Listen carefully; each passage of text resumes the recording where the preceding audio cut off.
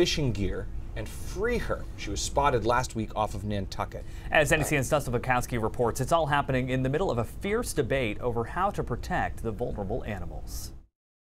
Bright lines along a whale. Fishing gear. She's in extremely poor shape. What's known as an entanglement discovered by the New England Aquarium on an endangered right whale known as snow cone. Scientists there saying her death is all but certain. New gear adding to some already on her, that she's covered in whale lice. Moving slowly, she sunk. Unfortunately, we couldn't respond that day. We were at sea already, and the seas along the outside coast of Cape Cod were already far too rough for a run south of Nantucket. Scott Landry from the Center for Coastal Studies in Provincetown telling us weather was a big factor preventing his entanglement response team from getting to Snow Cone. The whale actively reproducing. If she gives birth, it adds to just 340 Atlantic right whales still alive.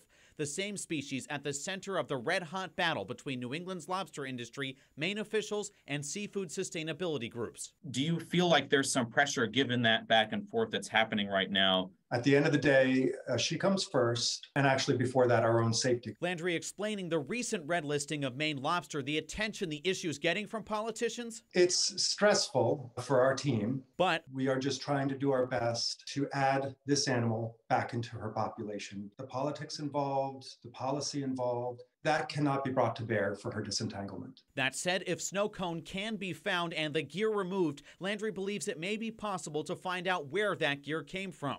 Data that could become part of the conversation of the right whale issue, given the piquing interest in it.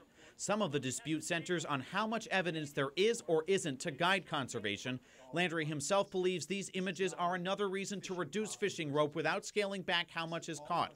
Ultimately, he sees a solution at some point.